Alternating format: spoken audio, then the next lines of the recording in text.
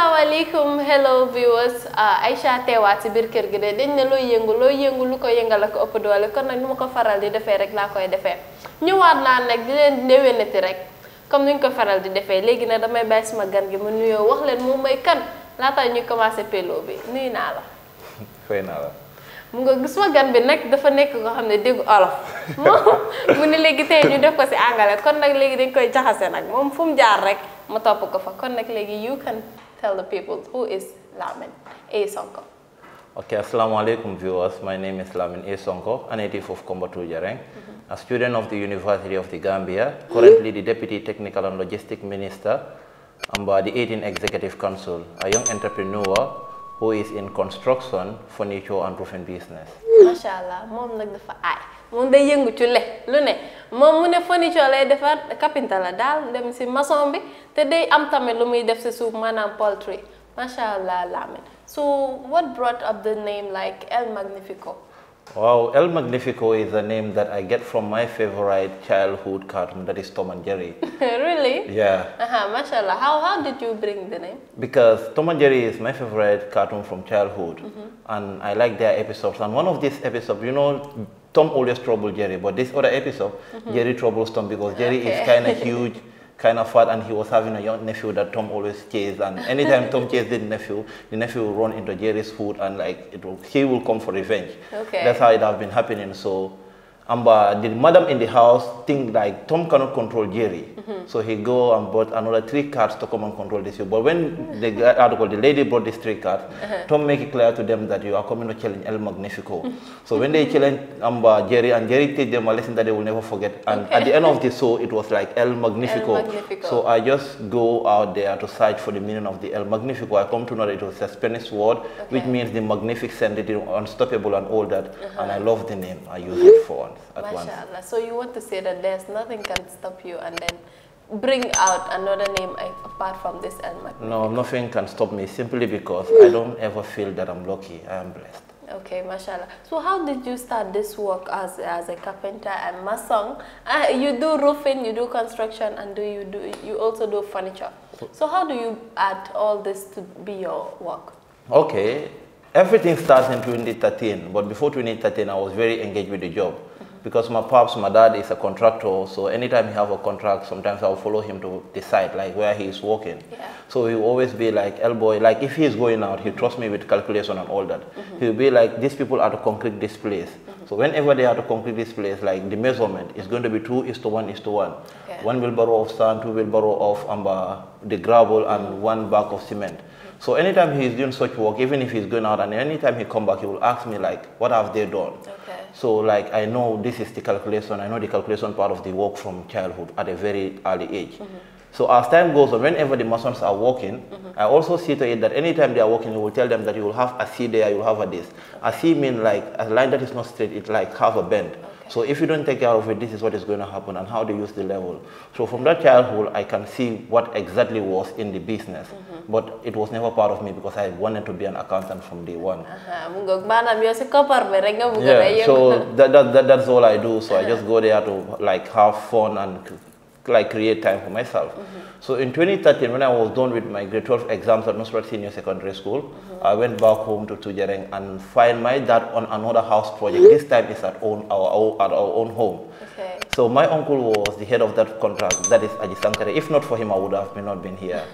Bravo to Aji Sankare. So anytime he is coming to work when I was there, he didn't come with his apprentice, simply because I'm there to assist him. So at first I was really angry and mad at him. I would be telling my friends that this guy, I don't even know what is his problem. You know? Like he just come here to disturb me. He has his apprentice. Why is he using me? So was he not giving you money? Yeah, he was. Nah. Yeah, so he was then you should not have been complaining a lot. Look, but at first I didn't even fancy anything like this because all I want to focus on is the academic, like the academic track, and get myself into accounting field. And by then I was also trying to go to how did they call it again? MDI to study accountancy. So I started with MA1, FA1, MA2, FA2. This is how I was going. So whenever he come to work and I'm not doing anything, he will ask me to join him. But at the end of work every day, my dad will give me like 200 and he will give me like 200. So anything time he give me like the 200, I'll be like, my dad gave me 200. He will be like, if you are to reject money from someone, it should be from your dad, not from me. I'm your uncle, and remember, I'm your uncle, I'm going to give you my daughter. Okay. So I'm giving you this money, and one day you have to return it back, so it's just like, keep it for me. Hope he give you the daughter now or not yet. You know uncles now. If I don't go to foreign, there'll be no daughter. Hey, okay. So the 400 every day. So the 400, like, it kept my pocket healthy. So it was like 12,000 every month. Yeah, so I was getting somewhere, you know. So when he was about to be done with the house, my daddy called somebody called Mr. Jiba to come and roof the house. So Mr. Jiba was to take care of the roofing and the ceiling. So when this Jiba come around to survey the house, it was like me and Jiba again. Jiba said he wanted to use me as his apprentice. I was like, are you for real? Again. He said yes. I said, my uncle was here working for my daddy and he said he wanted to use me as an apprentice because he didn't have one. Yeah. And why don't you people like, all you people with like these skills and all those stuff do not have apprentices? Why don't you even have apprentices? Is it because you don't want to pay them or what? He said, but even your uncle, if you work for him, he pay you the same amount he should pay his apprentice. Yes. It's not like we don't want to have apprentices, but the way the nature of the job is and the way the contract is, you're going to have your own apprentice, especially a carpenter who did not even have a backyard workshop. So what is the nature of the job? Why are they not having apprentice? Simply because, like for the carpenter, you do roofing. Yeah. If you have one house now, before you have another one, it's like a month or two. Okay. If you bring somebody's son or daughter to be your apprentice, you didn't give him anything at the end of the month because you don't have any returns or any business or any job to do. At the end of the day, the person won't be able to stay. Okay. So somebody can only maintain an apprentice only if he have a standard workshop or he is in a company where like many people know him, his business is exposed to the work, like from here he go to another place. But someone who will have one contract here and sit for like 2 to 3 months before he have another one cannot maintain an apprentice. So when he explained those conditions to me, I come to understand that they don't keep apprentices not because they are greedy, but because it's the nature of the job. So I agree to work with him too. But I tell him clearly it's not going to be for free, even if it's my father's house, because I know my pops is going to pay, so I will also have my cut of the national cake. Okay, so how do you manage to be like going to school and also doing this work? Yeah, that is because I was in Ghana for these carpentry studies. And when I was going to Ghana, I go to Ghana as a boy, and when coming back, I come back as a man. So what can you tell us is the experience in Ghana? Yes, like Ghana is really developed. If you look at their cities, you look at their furniture, you look at their structures, you will agree with me that most of them are from their own home people. Even their kente clothes and everything are from their home people. So their youths come up to work to develop their country, not to sit at booths and strassas to just talk about foreign. So when I was here, I was having these fancy dreams. If I go to foreign, I'll be able to make these changes. That was when I was a boy. But when I was there, I see the actual thing, I see the real life. I became a man. And when I come back home, in respect of what I am doing at school, I still want to take part in the nation development by investing in skills. But in your explanation, you said Ghana. What took you to Ghana? It was the ACE Communication White project. Why was the project raised? But the project was raised to abolish, if not to abolish, to reduce the rate of illegal migration. That was what we simply call backway in the Gambia. Because we can, if you can remember, if you watch documentaries, you will come to understand that in 2012, 2013, 2014, a lot of youths in Africa, especially Gambia, Nigeria, Ghana, lost their lives in the Mediterranean simply because they want to have the greener pasture in foreign. So when they cannot have the visa, when one door is closed, another one is open. So the shortest journey is like backway through Italy, and you will find yourself in Italy. So when this Italy thing was coming up, ACE Communication, Fatim Baji and her team members see to it that this is very necessary and somebody need to put measures to engage the youths. Once we engage them, once they have what they are looking for in this country here, they will not risk their life going to Italy or any other foreign country because of like greener pastures. So they come up with the project, and the aim of the project is just backway, if I like to be precise. So like they select 25 candidates or 25 ambassadors from the Gambia. I'm one of those. They select 25 from Ghana. They select 25 from Nigeria. So the 25 they select from Ghana, half of them come to the Gambia to study tailoring, and the other half go to Ghana to study carpentry, that is furniture. So the 25 from Ghana, 14 of us go to Ghana to study furniture. And 14 of you, the 25 that they selected from the Gambia. 14 go to Ghana to study furniture, and the other 9 go to Nigeria to study agriculture. So you were a part of the 14 that went to Ghana. Yes, and I was the team leader. So from Nigeria, the same thing. They have in Ghana, the other half in Gambia to study tailoring, because Gambians, we have like this fashion and everything. You can just see from yourselves.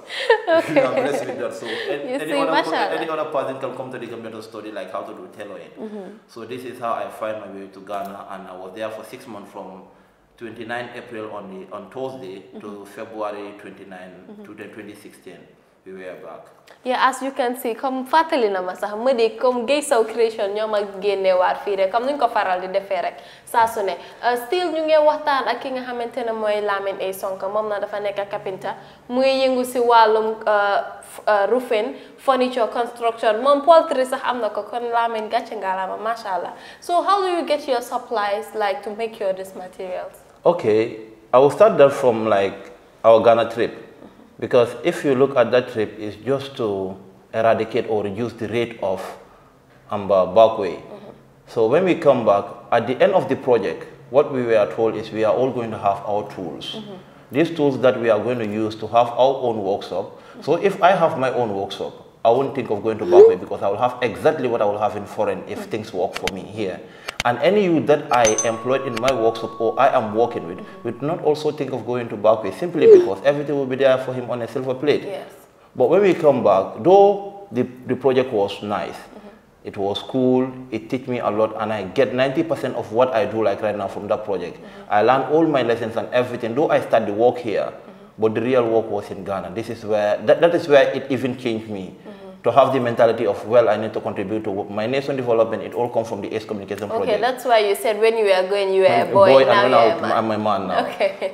But when we come back home, what they gave us is a saw, 2 screwdrivers, a plane, and few carpentry tools which are in a box. And I'm not about to say anything bad about them, but that cannot even start a backyard workshop. So some of us were frustrated. We keep on running from one place to another. We went to Ace Communication on several occasions, and Fatim Baji told us that he is going to look for a loan for us to start our own business as we want. Because in Ghana, the only thing we are using are machines. So we don't even have a single machine in the package that they gave us. So we cannot just start anything with that. So everybody was frustrated. Those days we call each other like breaking records. We keep on going to their office, but nothing. So 3 of us even have to decide to go on the journey. The project was to stop the journey, and 3 of us even hit the journey. Okay. That is Madi is a native of Banjul. He's from here. Uye and Lamin Fati. Thank God Uye and Lamin Fati are now in foreign. But as Astaghfirullah, Uye and Amba, Madi and Lamin Fati are now in foreign. But Uye lost his life on the journey simply because when he came back, he was disappointed. Nothing, all hopes are there. He's from like another country. He's going to be a big man, and there's nothing.